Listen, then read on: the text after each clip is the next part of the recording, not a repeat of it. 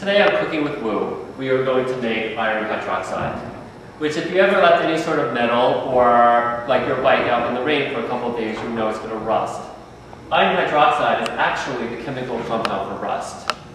In order to make that quickly today, we have iron nitrate and sodium hydroxide, which will perform a double replacement reaction to make the iron hydroxide, which is insoluble, so it will form a solid and precipitate out. It'll also make sodium nitrate, which is aqueous and is soluble, so it will not precipitate out into the solution. In order to do that, I already pre-measured 3.63 grams of iron nitrate in order to make a 15 milliliter 1 molar solution. I also measured out 0.6 grams of sodium hydroxide to make 15 milliliters of this 1 molar solution. So in order to make the iron hydroxide, we would have to mix these two together. So now we're going to measure now we're going to mix the iron hydroxide, the iron nitrate and the sodium hydroxide.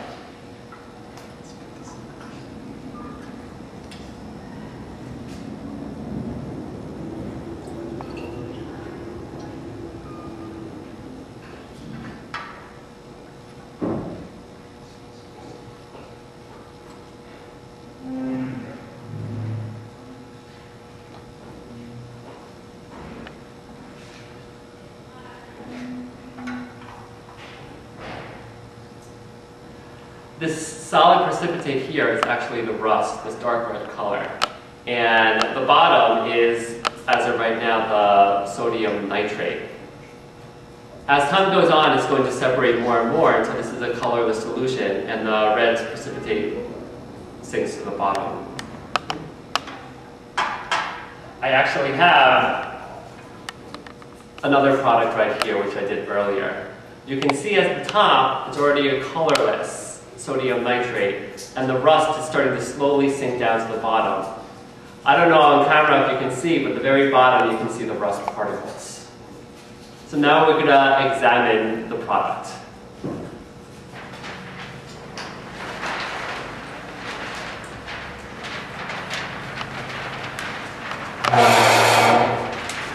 So if we look, we made the iron hydroxide, which is 3 hydroxide ions with the iron, which makes up 1 iron atom, 3 oxygen atoms, and 3 hydrogen atoms.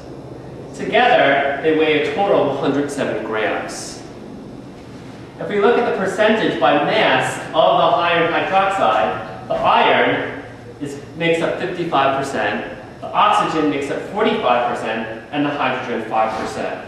So when we look at this rust, right here, most of it is actually iron, and then we have oxygen and hydrogen. That's all today for Cooking with Woo.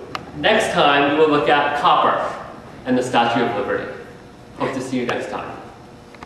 Cooking with Woo is brought to you by Mr. Sullivan's Math Homework. At home or on the go, it's the only way to know that you know.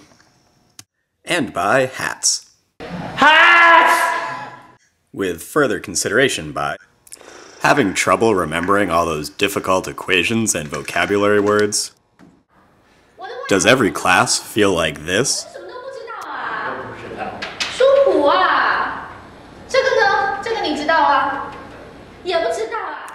Then you need flashcards. Flashcards are the exciting new way to help you remember difficult equations in math and science, vocabulary words in different languages, and important dates in history. Turn test-taking into this. And that difficult class into this.